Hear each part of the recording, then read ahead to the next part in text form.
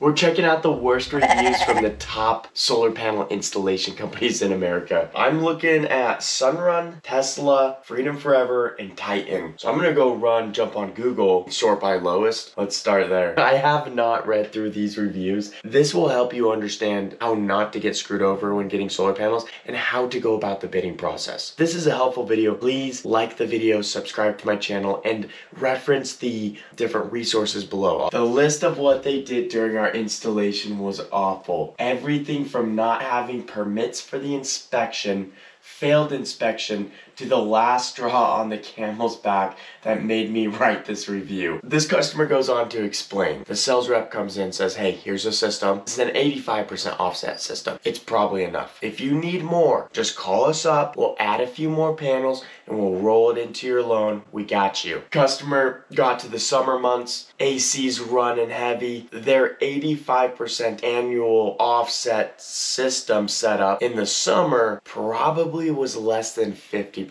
of their usage.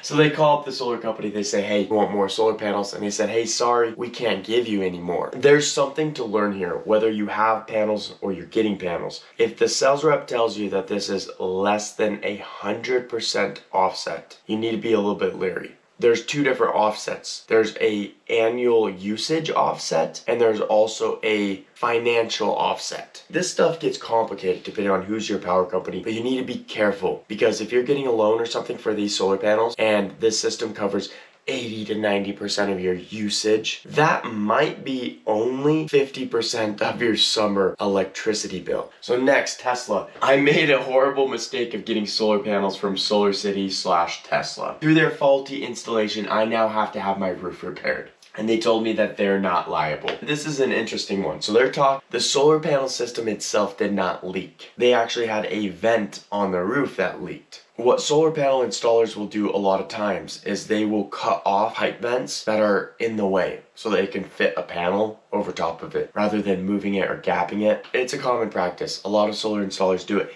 Here's the problem.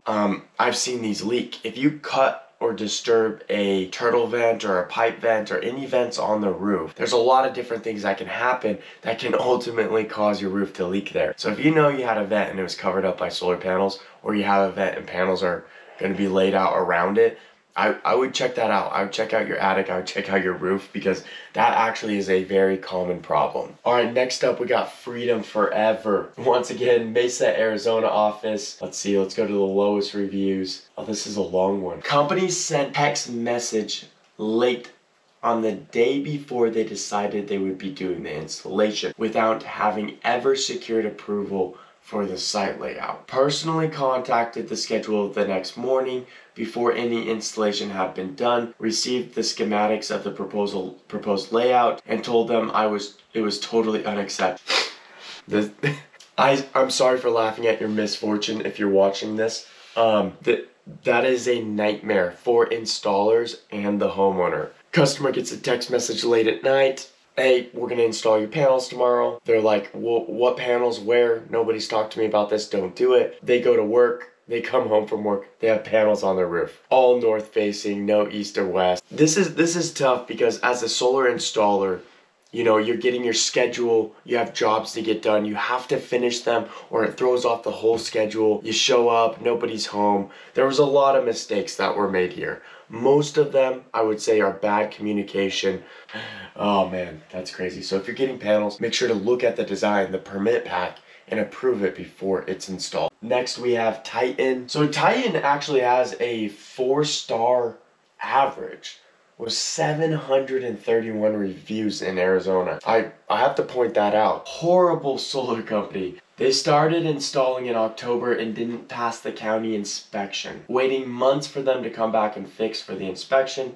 It's almost June now and we still aren't 100% installed and turned on. During the first part of the installation, they knocked out our duct to our AC, reached out and they said they had someone come out to fix it the next day. No one came. We called and they didn't return our phone messages. 95 degrees outside and we don't have AC. And it doesn't seem like anybody cares. This is crazy. Their AC has been off. It's summer, it's hot. They're an elderly couple, small children and, you know, pets, and they can't get anyone from Titan to come out and fix their AC unit. And this review was written a year after their installation was done. So, and they're saying that their AC unit is still not working, that they have been a year in Arizona without AC. And they have a schedule where they have all the jobs planned out, and you're behind schedule already as soon as you start. And if there are any problems where you have to come back and fix something or redo something, that's going to the end of the schedule, if it's going on anywhere. Thank you for watching this video. I hope it was helpful information.